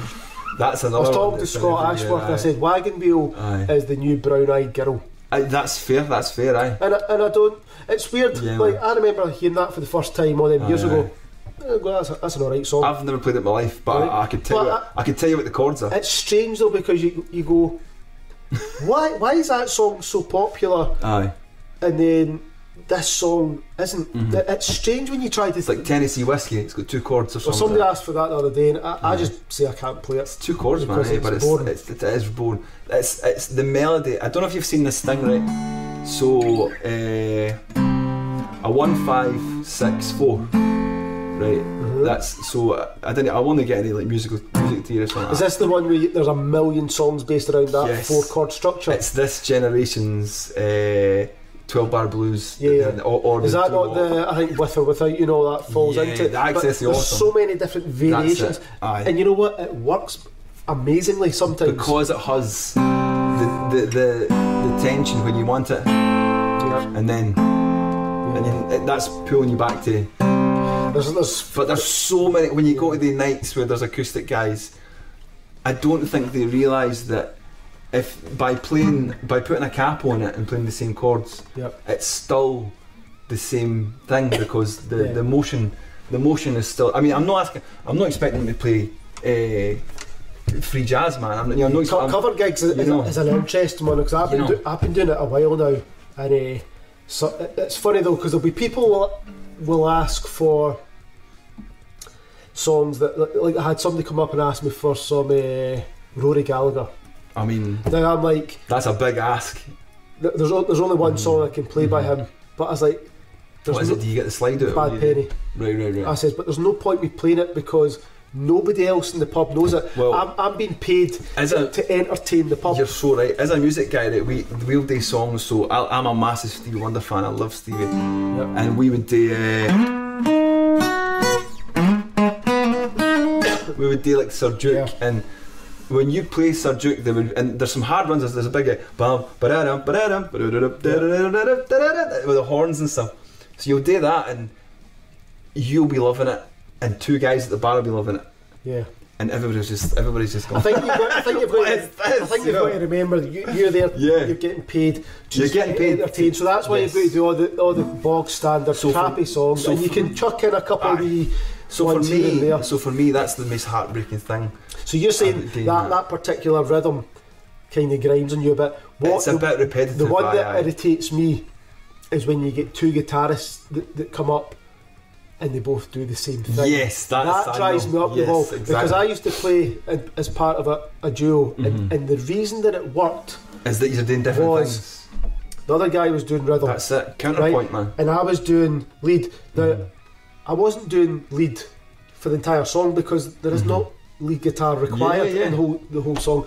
But what I would do is if it was a bit when we were both to play rhythm, I would maybe pick it, or I'd maybe do something so that whatever I'm playing is different. Versions see when it's 2 guys doing the same thing, I'm like, you might as well just, one of you might as well just stop until it kind of comes down to it. And that comes down to not just dynamics, but it comes down to an act as well. So the thing that puts me off about seeing guys in pubs play in particular is that a lot of guys didn't have an act. Yeah. And I didn't mean that as in it's a false act or whatever, but it's like if you were to see Paolo Nutini, for example, in a pub before he was famous, you were seeing Paolo Nutini. Yep. He was singing. He was authentic. Yep. You know, if you saw Van Morrison playing anywhere, he is authentic. If you see Kate Bush at any time in her life, she's giving you that thing right there that she wants to give you. Yep. But there's something that happens when you're doing it in a environment like a pub, because you're playing. And I didn't mean this to sound cruel, but this is my feelings when I do it sometimes, is that you could be busting your ass at the gigs, man. Yep. And you're only ever going to be wallpaper some of the gigs. Or sometimes, and it breaks. I mean, sometimes there'll be gigs I go to and I'm purely on autopilot. Yeah, but there's gigs that you play where they will lift you. We played the YMCA and we played the Denny Gala, right? Yep. To like maybe 6 people in a dug in that field, right. And then we played the YMCA for a 40th birthday party an hour later. And when we finished for 2.5 hours, right, they practically carried us on their shoulders at the end of that gig. Everybody was so amazing and sweet and kind to us. I've spoken about this before as well, though. You're playing in the pubs, and it's a hard thing to do. Oh God, aye. And but you're showing up to the pub. Number one, you don't even know if there's anybody in the pub, right? Number two, if there's 20 people in the pub, the 20 people aren't there to see you. They're not there to see you. There you go. There might be 5. There might be football. I've done gigs where there's a football game in the background. It's so funny, man. It's ridiculous, eh? And then it's like you've got to deal with drunk folk. Can I go show your guitar? I had somebody come up and can you play this? Aye. No, I've not got it. Oh, but it's easy. Aye. Right, but I can't remember what the song was they asked for the other day. And I'm like, but it's just me and a guitar. Aye. It's going to sound shit. There's people that'll ask for. I can't do Bohemian Rhapsody. That's exactly what I was going to say. I was going to say people would play Queen. I was like, I'm going to play Queen. You know what I mean? Sometimes Queen. To be fair, I actually play Queen. I think everybody does. Everybody does. Everybody does that. I didn't do that. Yeah. Love that, man. Love that. I can't remember what it was he asked for, but I was like, mate, it's a great song. I love the song. I can play the song. It's going to sound shit if it's just terrible. Me. But exactly. Pub gigs are a tough one. But then this is another thing as well. So it depends why you're doing it as well. For me, right, whatever I say, I'm just talking about my own experience with these things. I didn't mean to sound. I'm not trying to slag in it because I do pub gigs as well. I do pub gigs as well. But each musician has a different act. So I used the word act earlier. So when I go on stage with Gerry and the Smokin' Gun, there's an act that you're seeing here. But you're playing your original songs. It's my own songs, and there's an act to how we structure a set, to the things that we'll maybe do, to how we interact with the audience. There's a kind of. Do you not think you approach that differently though, because it's your own stuff, your own product that you're trying to create and promote, rather than just turn up. Right, I've got 3 hours of playing these shitty covers. But there's a thing as well. If somebody's paid 15, 20 quid a ticket to see you, then you are playing to a captive audience. They are there to see you. But you won them over before you started. Well, a lot of the times they're there to see another band, but they'll buy your merch at the end of the gig, and they talk to you face to face, and you're selling yourself. So when you're playing in a band, you're not just singing your songs, because anybody could go up. You're performing. Stage. You have to perform, and you're selling the concept of your band. But the other thing as well, though, is you're probably enjoying it more than if you were going to the pub and playing the cover songs. So another thing as well is it's very different. But the thing that's interesting is that people who, and you've been in bands as well, but people who only ever have done pubs, think that it's the same. Yeah, you know, and being a guy who has grafted in studios, grafted like working on records, working till crazy hours, playing like what I mean. Just that's what we do. That's what studio rats say. But making a record and then playing it live isn't the same thing as, because I mean I've done cover gigs where I don't know the guys, and I'm depping, and you turn up and it's like, okay, right, 1, 2, 3, 4, and you literally play 2.5 hours of music and you've never said 3 words to these guys. And it's like, one of the things I always say to guys as well, particularly metal guys, is that if you want to get your chops up, you need to push yourself out of your comfort zone as well. So I recommend playing jazz gigs to metal guys, because it really does up your modal playing. So not just your scales, your harmonic minor or your melodic minor, but it will up your modal scales. Well, that's not a power chord. That's not, yes. Also, a lot of jazz guys didn't call power chords chords, because they've got this big argument that, you know, has to have more than 3 notes to be a chord, blah blah blah. But that's a triad. You know. But that's neither here nor there. But there's something different inherent in it. So a guy that plays 5 nights a week and is playing to the gallery. That's a specific phrase I'll use. You're playing to the gallery. How can I make these people have crack or feel good? Whereas when you play your own songs and you do your own material, it's a different thing, because people are buying into it, and you know what I mean. You didn't need to, like, if the crowd gets quiet, you can your whole live act is the thing that wins them over, because there's something else that's going to happen in the next song. I can remember speaking with the very first episode in this podcast. Shawnee one? No, Andrew Wiper. Oh, Andrew, sorry, aye. I remember speaking. I've known Andrew for years. Aye. I can remember speaking to Andrew, and obviously Andrew has done the open mics, he's done his cover songs and all that. Aye. But he's obviously really pushing, doing his original stuff at the minute, and he's getting slots and King Tuts and all these bits and places. And he just said it's so different, but it's rewarding. He feels better doing it. And it might be that you go along and it might not be as busy as the pub, but he says everybody's there and they're listening to what you're playing, they're enjoying it, and the fact that they're enjoying a song that you have wrote from your mind, he says it's so rewarding. Yeah, man, I've been writing my own songs since like I knew the first 3 chords, really. And in my first gig, like I says, we played like Day Tripper, we played Fire, Purple Haze, and I was like 15, 16 at the time. And what else did we play? We opened up. Was it Miseraloo, the Dick Dale, the Pulp Fiction? You know, that Pulp Fiction theme tune type thing. And in that set we did some like 6 original songs. So our first gig was like a 15-minute set. And then within about a couple of months, we were playing pubs. We played Grabowski's, which was a pub in Larbert. I remember, just across from the old Outside. That's the one. We used to do big 3-hour sets there, and we would get payment in studio time. So the guy that ran the place would give us put the money we made towards studio time at Homegrown, and we would cut like demos at Homegrown. Here's a question like 16, for you: 17. Is there one you prefer better than another, recording or performing?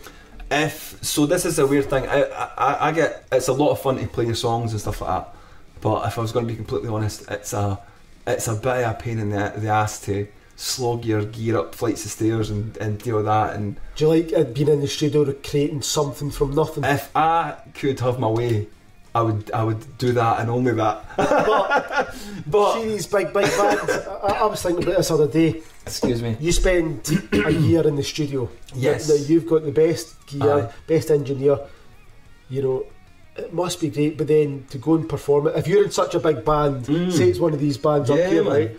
That you turn up to the venue, somebody hands you a newly strung guitar, everyone's set up. All you need to do is walk on stage, play your songs and have fun. That would be magic, man. What a feeling that must be. See when you've got a cart, a amp, up the stairs, back down. This isn't carrying working. 5 guitars down Socky All Street to get to the train station. I've did that many years. But Gerry, we're relatively early in 2024. So what is the rest of the year planned for you, music wise? So we have got a couple of records we are working on at the minute with other acts.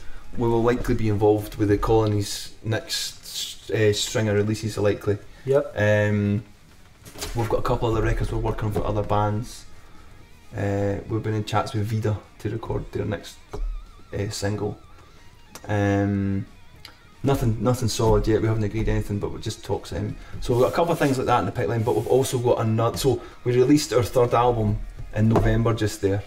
And we played the last show of the tour was at King Tut's Swallow Hut. What are the instruments in your band? Because I was having a listen earlier today, and I was trying to think, right, who does this sound like? Yeah. And you've got a weird sound, as in unique, right? But I was having a wee thinking. I was like, this sounds like. Now, who was it I'd said to Alison just before I came in here?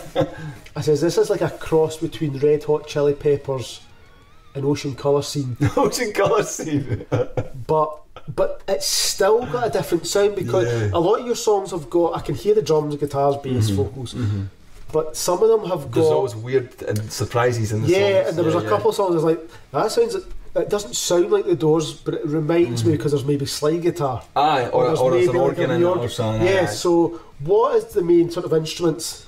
So if you're going to perform live, if we're playing live, primarily there's two guitars, a bass, and drums and vocals, and drums, and everybody's got a vocal mic. Right, but do you experiment a wee bit more once you're in the studio? Oh god, in the studio. So if I'm doing so I work really fast in the studio. If in my studio in the house, everything is right there. Yep. So if I want to get a guitar part, there's guitars there. There's a bass part. There's a bass there.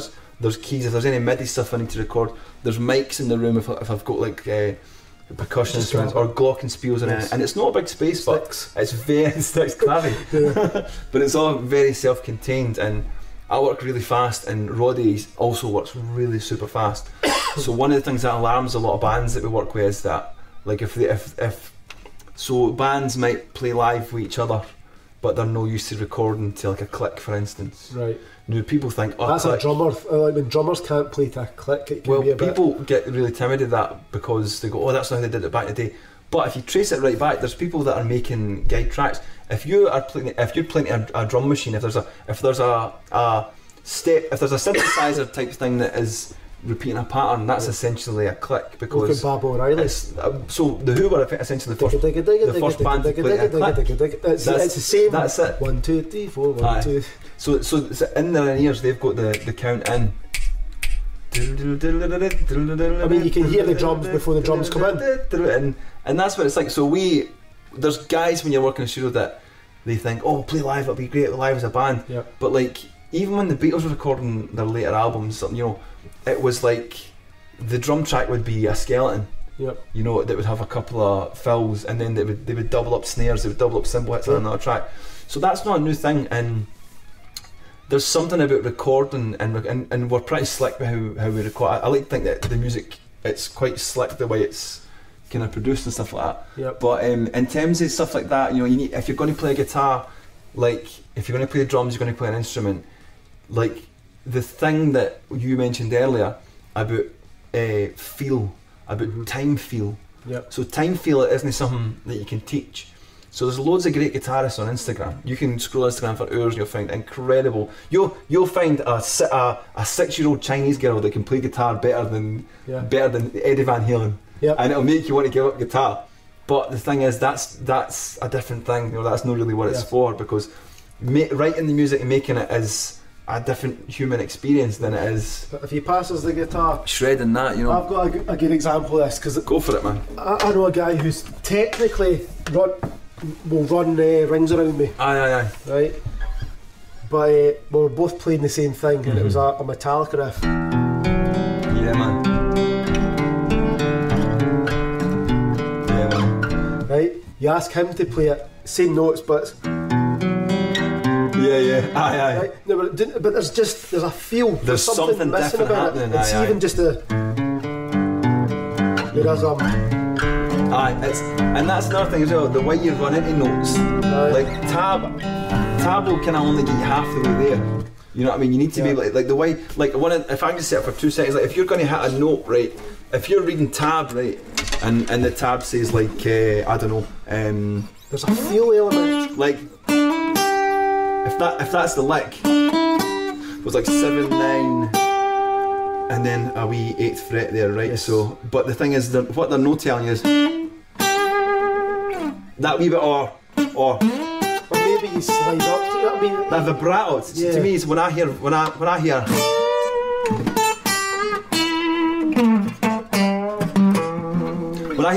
I'm like, that's what I want to hear, because like you can pick up a guitar and you can.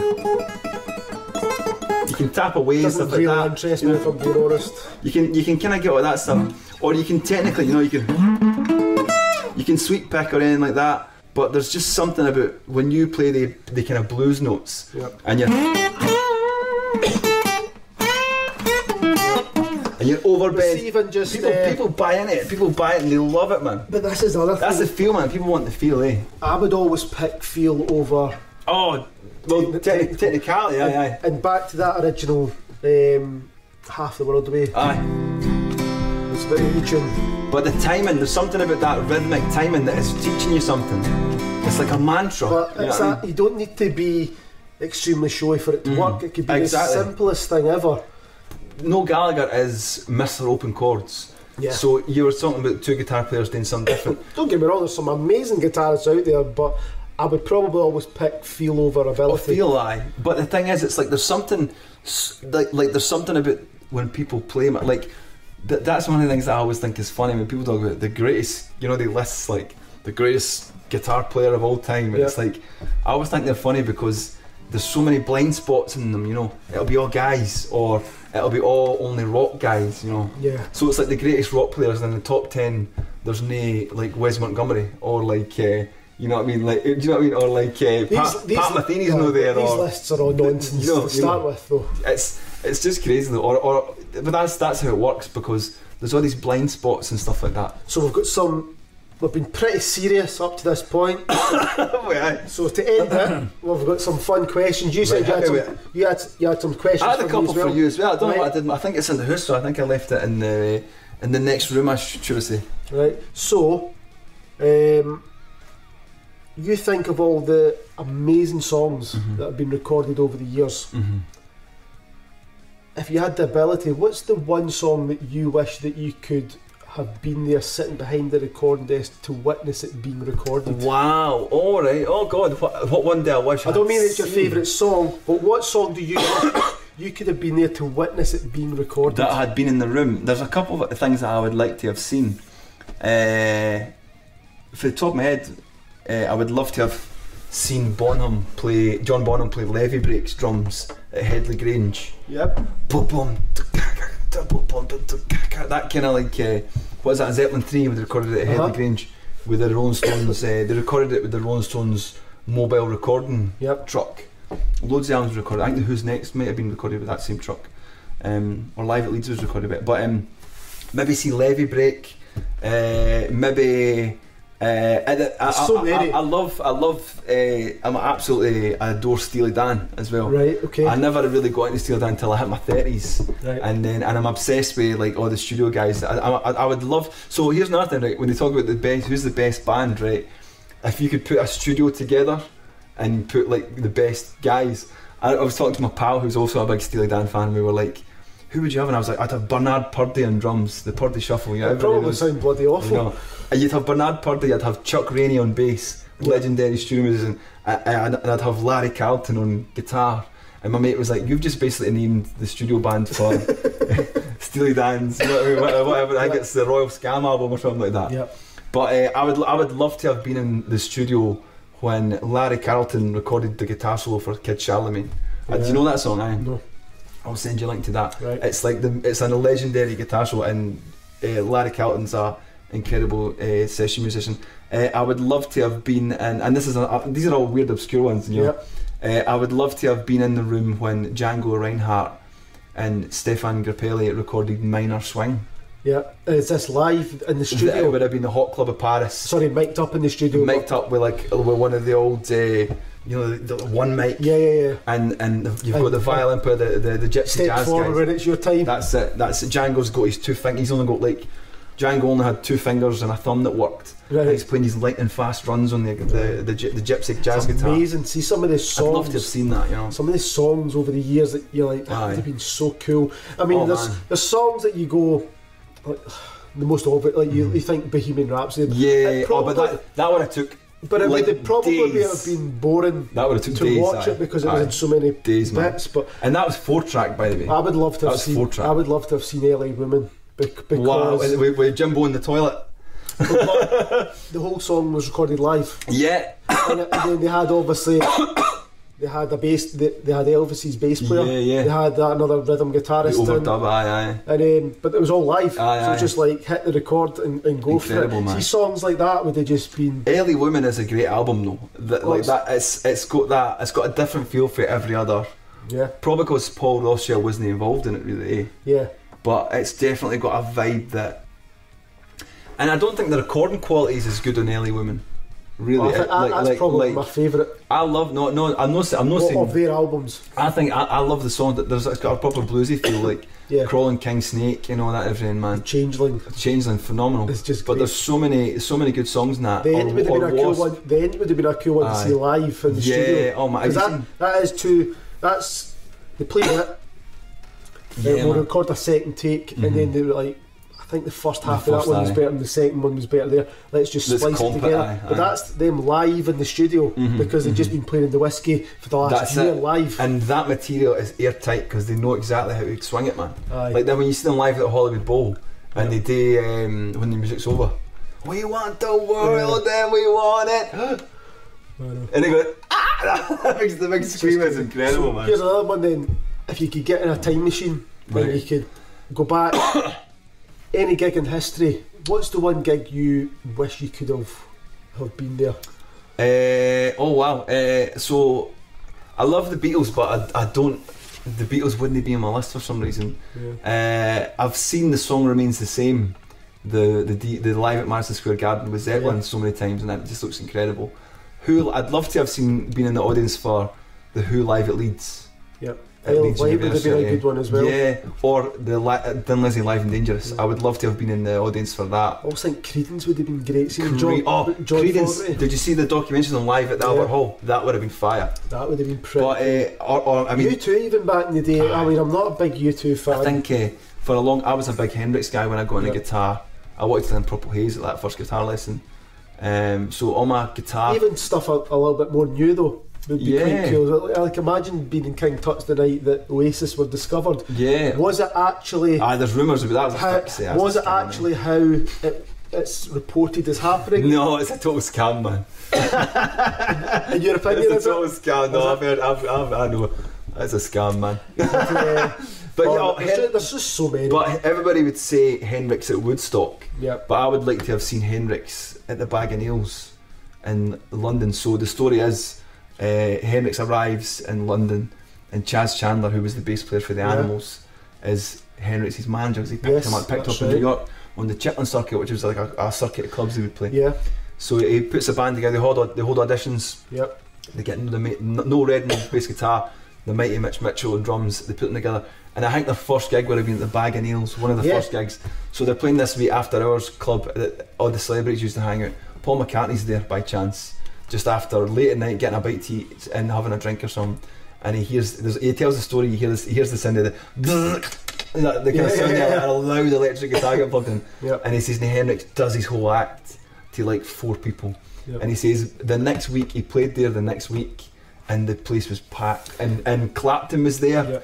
And Beck was there, Townsend was there. I've got all the Beatles were there. I would love to have seen the moment when the king was dethroned. I'd love to have seen the point where Clapton was no longer God or something like that, you know, because that was the 60s thing. I've got Tom Russell coming on. Right, oh wow. Right, and I was watching an interview with him and he was saying that this was like, back in the 60s, he was in London. Yeah. And I can't remember what it was that happened, but he said he was wandering about, trying to think, I don't know if he'd finished his work or what it was. Wandering about, he was trying to just, where will we go for a drink? I says, down this wee alleyway, here's some music playing, and there's obviously the guy on the door, and he's like, you can go in if you want, it's free, there's no charge to get in. Well, we've not got anywhere else to go, let's go in here. He says, you went in, and down the left hand side there's the bar. He says there's about maybe like 20-30 people hanging about down there. You look down the other end, and there's just a wee stage in the corner, 3 guys, and it was Hendrix. There you go, wow. And it was, I think they were doing a few warm-up gigs before they were discovered. It was maybe the Bag of Nails. Maybe it was the same one, but I was like, that's pretty cool. That's killer, man. Right. But there's, I mean, other than that, I would love to have seen Kate Bush. Kate Bush is absolutely adore Kate Bush. I would love to have seen her live because the show would have been something else. It's like when I say act, I'm not just talking about how you play the songs or how you interact with the crowd or what you kind of do. But like when you see something like Maiden, for instance, there's an act that you're seeing there. It's like theatre, you know. So when people are buying their tickets for that, they're already invested that this is going to be something special. Whereas when you turn up at a pub, you can't really have that type of creative license with it. Of course not. So Marillion back in the 80s would have been pretty cool. Wow, that would have been they were huge, man. Quite cool to see. Right, last question for you. Mount Rushmore, who is your 4 musicians or bands that for yourself is just perfection? Do you want musicians or do you want bands? It's up to you. Right. Musicians. Oh, that's hard, man. That's hard. Putting you on the spot here. You put me on the spot. I wish I'd done my homework before that. How many people are on Mount Rushmore? 4. 4. They don't get there maybe like 50. No, I know. I was going to say that's tricky. I mean, I could just say the 4 Beatles. That would be dead easy. Yeah. That would be dead easy but I think because I could get really obscure. You can't say yourself. I'm nowhere near that. I know. I didn't want to be carved in anything. I'm quite happy with it. But if I was going to be like specific, and I was going to say singers, I could date with singers. I could date with musicians. But for musicians, right? Paul McCartney is the most overall rounded musician, I think. He can write, he can produce, he can play every instrument. He's such a beacon and an icon of contemporary culture as to what he's contributed. So I'd have to say, for me, it would have to be songwriters. It would have to be songwriters up there. Pete Townshend's an incredible songwriter. I'm trying to think who would be the last. I mean, Pete Townshend's certainly up there. I adored the Who back in the day. Like McCartney's up there. You'd have to put Lennon up there as well because it's 2 sides of the same coin, really. Oh my God! So there's so many bands. I'll kick myself. Some bands are just man. It's 4's not enough. No, not at all. Make you pick one more. Who have I got so far? Do you know what? Fuck it. I'll just put the Beatles up there. Beatles. I'll stick Ringo up there as well, mate. And Georgie boy. Gerry, thank you so much for coming on. It's been a pleasure speaking to you. Anytime. Until next time. Anytime. See you later, guys. Make sure you got his Spotify stuff. That's it. Gerry Son and the Smokin Gun. So get yourself there.